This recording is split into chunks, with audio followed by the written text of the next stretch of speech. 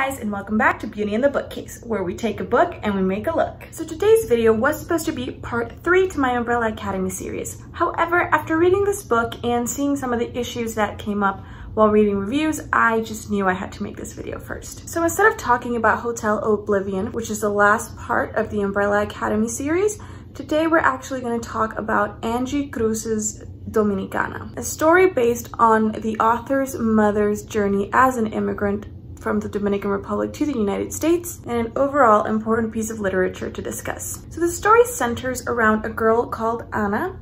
She is 15 years old and she is made to marry a 30-year-old man named Juan. So the marriage was decided by her mother, who saw the marriage as an opportunity for the family to come into a bit of money and also to hopefully get out of the Dominican Republic and start a new life in New York. Now, although Ana wasn't the oldest sister, after her sister actually ended up pregnant from a local guard, essentially their mother put all of the family's future into Ana's hands.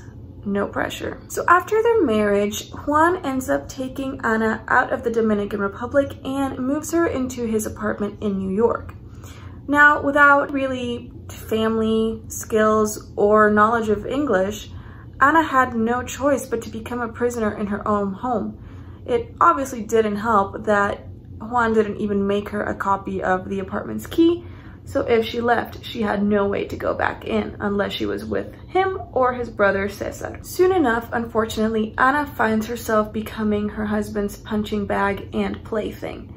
And there's really nothing that she can do to stop him. Not even when she becomes pregnant with his child does he lay off of the abuse. So conflicted between her desire to go home and her need to fulfill her mother's plan, Dominicana is a story about the trauma a young girl must endure to secure her family's future. Warning, today's video talks about sexual assault, physical violence, and trauma. Viewer's discretion is advised. So as always, I will start off talking about my cons and then move into what I did enjoy. So there was not much that I didn't enjoy from this book. In a nitpicky sense, I wasn't crazy about the fact that the dialogue wasn't really marked by quotation marks. I was seeing in some reviews that this might be like a new trend. I mean, it didn't make it difficult to read or anything. It was obvious to know when somebody was speaking, but it was odd. It was an odd choice for me, but didn't really take me out of the story. The only other real issues I kind of faced with this story were mostly regarding the subplot in which Ana develops a bit of like a romantic relationship with her brother-in-law, Cesar, who is also way older than her, so it's still inappropriate and illegal, but it didn't feel like it added anything. Cesar was kind of brought up like this Prince Charming who is going to end up saving Ana from Juan's very, very violent home, but instead he kind of just ends up fading away into the background and disappearing. He moves to Boston and we don't really hear much from him again. So I mean, I enjoyed his character. I just felt that the part of the story in which he and Ana end up like having an affair just didn't seem to fit into the narrative, I guess. The only other thing I really didn't, it's not that I didn't like it, like it wasn't that I did not like the ending at all. I just wanted more from it. As I read it, I felt like the story wasn't really over, like it hadn't reached a logical stopping point.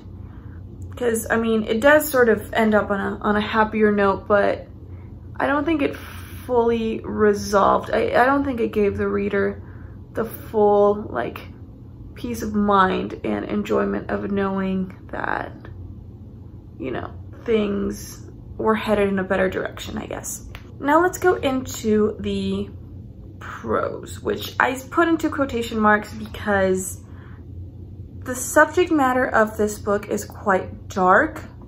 So, you know, calling it a pro sounds a little, I don't know, weird, insensitive, I guess. But the things that I think this book did well, essentially, is what I'm trying to get at. And within that, I'm going to be discussing the issues that I saw people bring up on some of the reviews and why I think Angie Cruz decided to do the things she did in her book. So one of the major topics of this story is domestic violence. Ana is beat by her husband and also just emotionally manipulated, and also there is a lot of sexual violence. In general, from the reviews, there seemed to be a lot of people who struggled with seeing such a young girl going through something so violent and so terrible. I mean, there were people in general who were just like, there's enough bad stuff going on in the world, so I couldn't read it because I don't want to sit here and read about a young girl being sexually abused. Of course, reading about stuff like that makes people uncomfortable, but it's also supposed to, you know?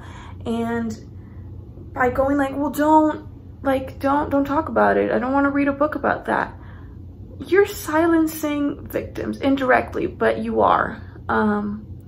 You're trying to pretend that this doesn't happen. And I know a lot of people like to read books as a means to sort of escape, you know, everyday struggles and the realities of the world. And that's totally fine if that's what you are interested in. But I think it's a bit harmful to almost want to shut down these types of topics, because if you don't talk about them, then that's exactly how we end up where we are. And domestic violence is, I mean, it's prevalent all over the world, but it's definitely a huge issue in Latin America. And I think it needed to be dealt with in order to explain how this has somehow been normalized and is not okay. I mean, I did see comments that were like, well, by making this, you know, like a violent man, the author is like reinforcing the stereotype that like Hispanic men are violent or aggressive or mistreat their women and stuff. But at the end of the day, it's not all of them, of course not.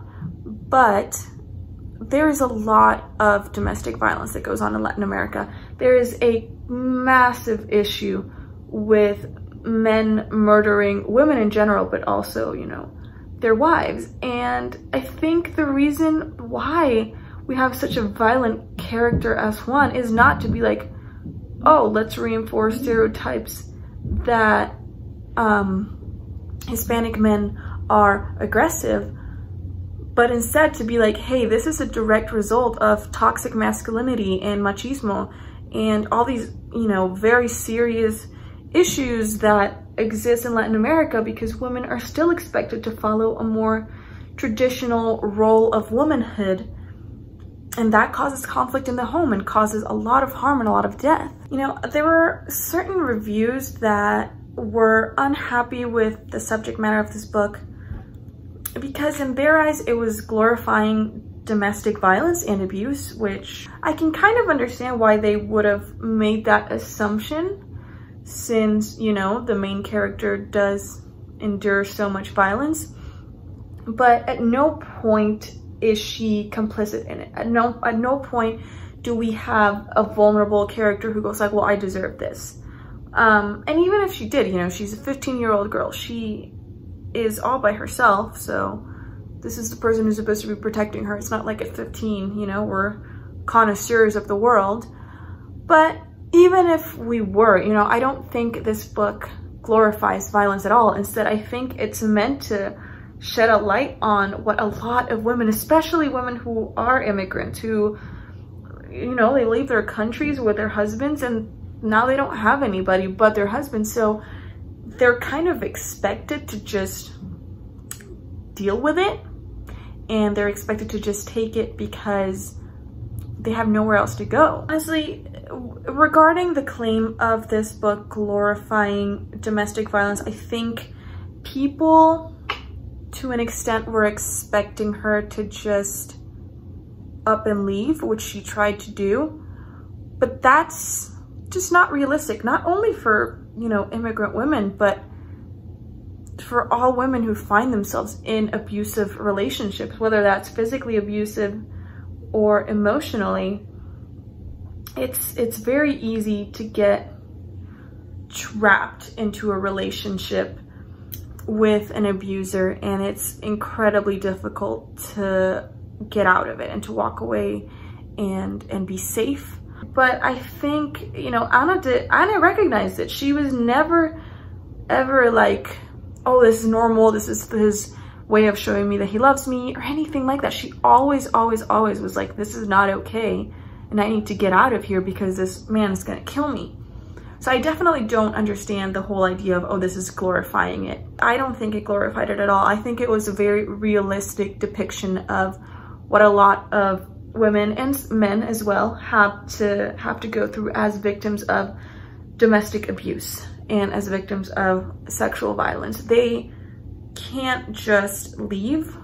It's been proven that abusers just tend to isolate their victims, and they will make them financially dependent on them so that they have no way out. And that's absolutely Anna's case. Her leaving would be either going back home, which without money she couldn't do anyway, or she'd be homeless on the streets of New York. As for the idea that maybe the abuse was glorified by the mother, I don't think that Anna's mom glorified domestic abuse either. She was unaware.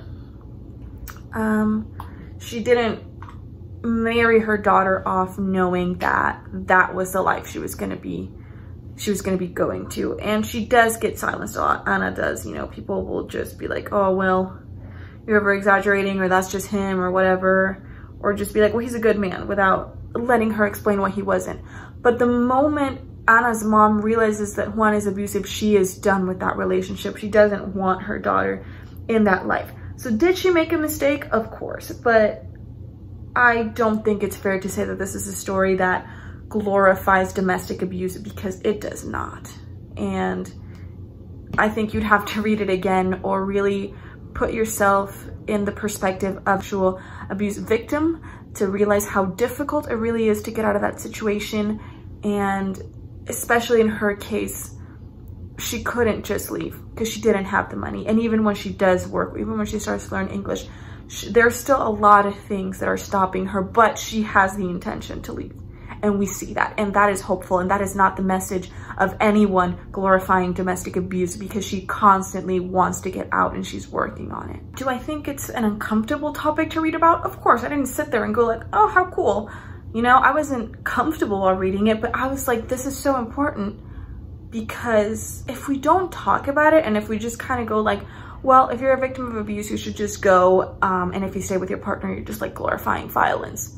That is so toxic and not helpful or conducive to any healing or anything at all. You're just really shutting people down and making them feel even less comfortable sharing their stories. So I think this book does a great job at making us uncomfortable by forcing us to look violence in the eye and be like, this is real and this is happening. And it's not just happening to 15-year-old girls, and it's not just happening to older women, it's happening to a lot of people, including men.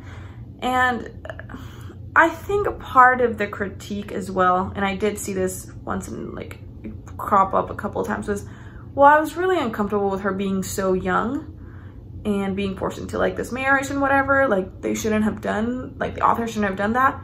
This is based on a true story, but even then it goes back to the whole idea of you can't just not write about it and pretend it doesn't exist and then it'll go away. And I was so livid when I read that, because I was like, so you're saying that it's okay if an 18-year-old is a victim of sexual violence, or a 30-year-old, but if it's a kid, it makes you uncomfortable and you don't want to talk about it. But that's the truth of the matter, is that young women all the time, even non-immigrant women, even people who aren't being, you know, just given away into like an arranged marriage, people will fall in love with abusers, especially young women who are impressionable and who are vulnerable, and they'll excuse the behavior and they'll think it's love, and they'll think that this is the man that they're supposed to be with forever, and they'll find excuses to be like, no, it's not abuse, it's love. But it is abuse. And if we don't have stories like that, and if young girls don't get to read about that, because I get that it's uncomfortable and you don't want to have that conversation with your kid, but young girls need to read about that, because if not, they're going to keep becoming victims of disgusting people who abuse young children, both boys and girls, who take advantage of them. And you need to be able to read about that, and you need to be able to discuss that with your kids, because if you keep pretending, that's how so many kids end up in horrible, toxic, abusive relationships. The other issues that this story deals with are issues of just being an immigrant. The lack of English, you know. Anna didn't speak English. She didn't speak much. She starts learning it later on. But there were some people who were confused as to why Angie Cruz decided to literally translate some phrases that were in Spanish originally. And, you know, the book was written in English, but sometimes the syntax was very much like Spanish. And some people had some issues with it. And I even saw somebody say, you know, oh, well, if she wanted to use this, then why not just write the book in Spanish? And I do have an answer for that, as somebody who writes historical fiction about, you know, my country, Puerto Rico, in English. First of all, it's really hard sometimes to just come up with the right word. So sometimes you just have to use the expressions in Spanish, because equivalency is not a thing, not all the time. But aside from that, the reason why one would bother to write an immigrant story or like a foreign person story in English, but while using the language that's accessible and common for, you know, the native speaker, is because the native speaker would write the book this way.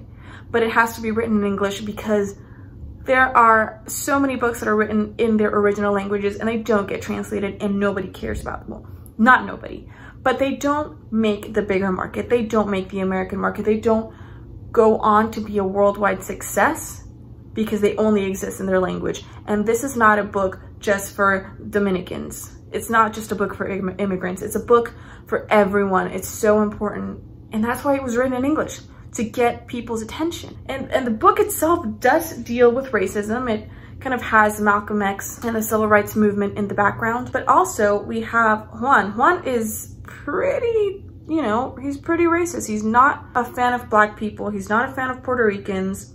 He's constantly judging them, criticizing them. And that's just real. And some people said that made them uncomfortable, or like reading about how Cesar, who was a darker skinned brother, had a harder time fitting in, whereas Juan, who was a light-skinned Latino, had a much easier time getting by.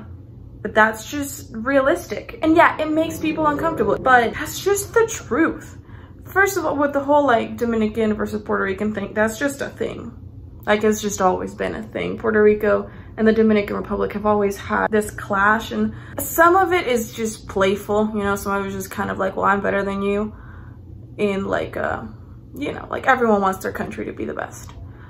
But some of it is really serious, and Latin America has a huge race issue, especially with like colorism, because, you know, being white is valued way more than, you know, being a person of color. And a lot of people want to deny their heritage. They want to deny their Blackness, because at the end of the day, the whiter you are, the better you are.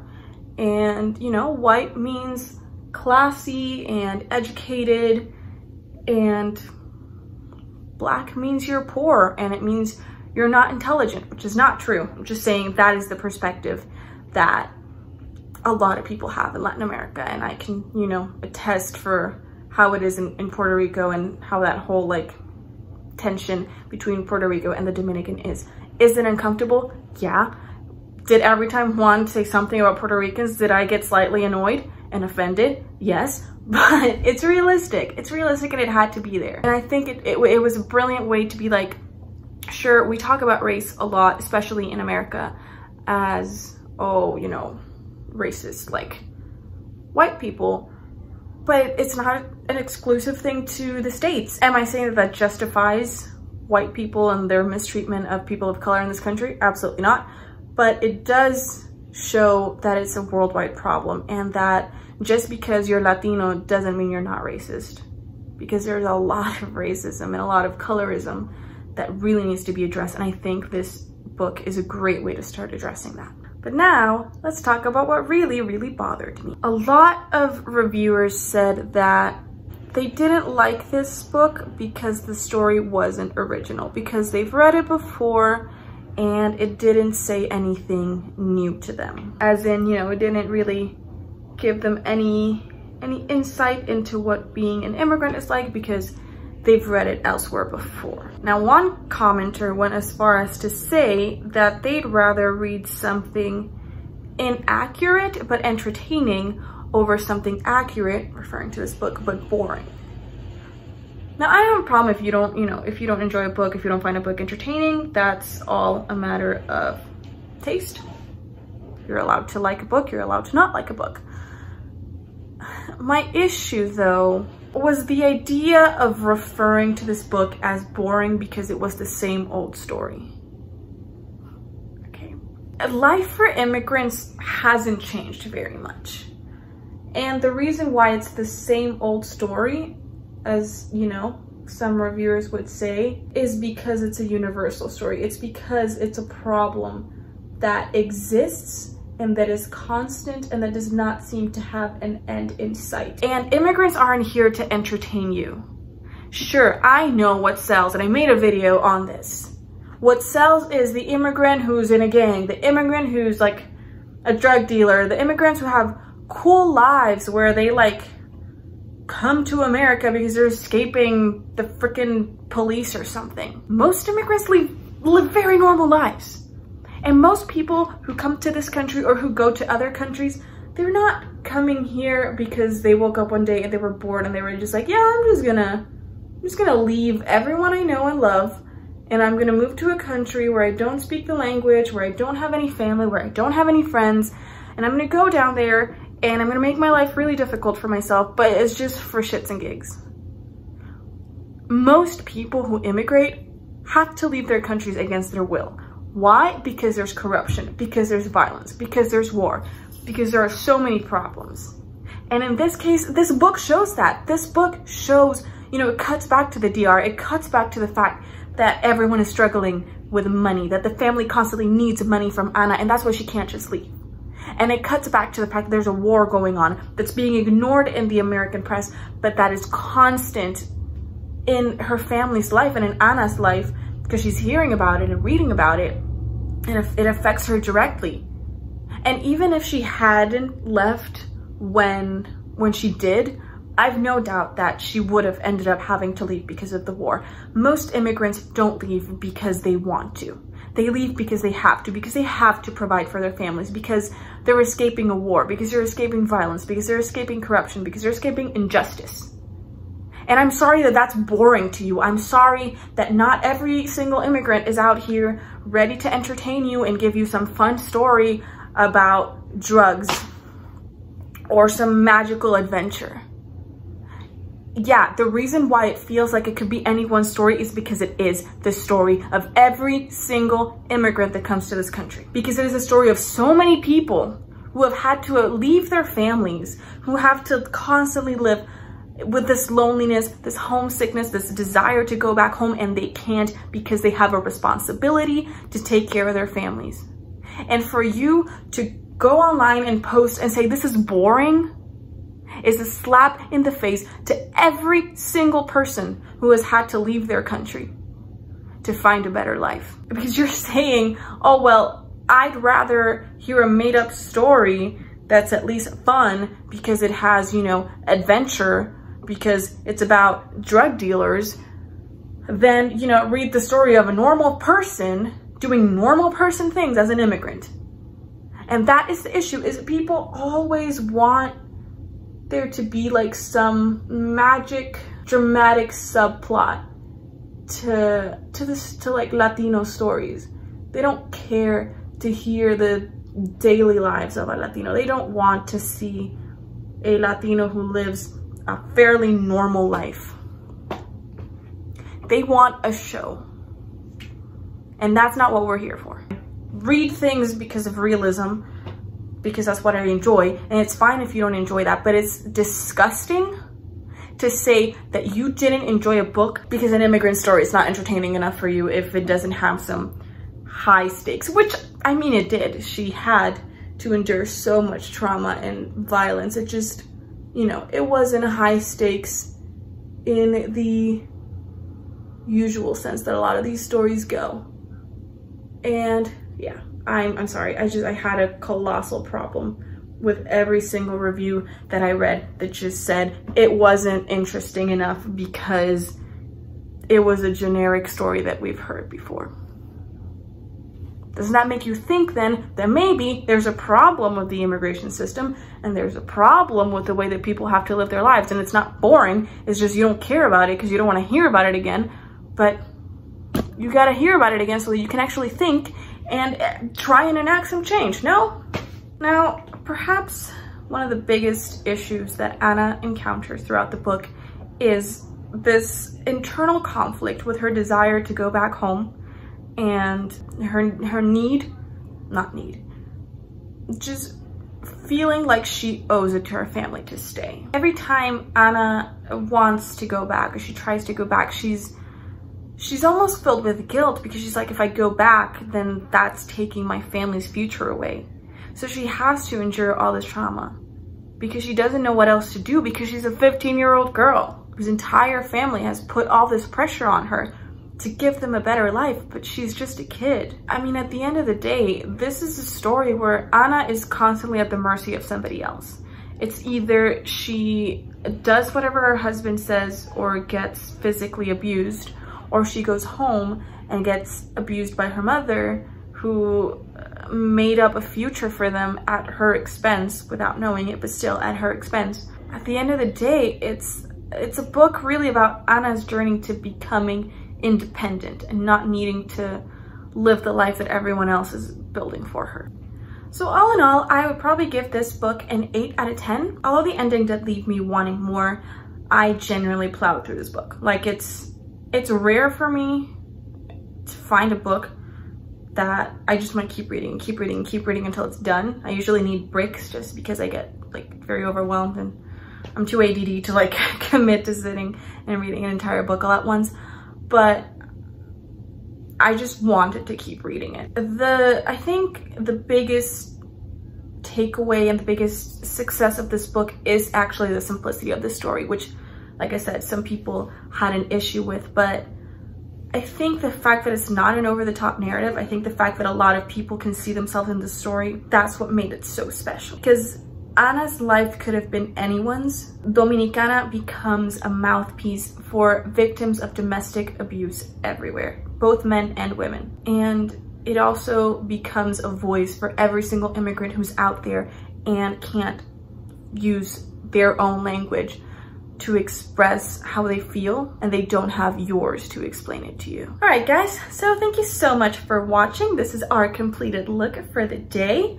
If you liked it, make sure to leave a like, make sure to leave a comment letting me know what your thoughts are on this book or any book recommendations you have for me. Make sure to subscribe and hit that notification bell so you know every single time I upload on Sundays, Wednesdays, and Fridays, and I will see you guys next time.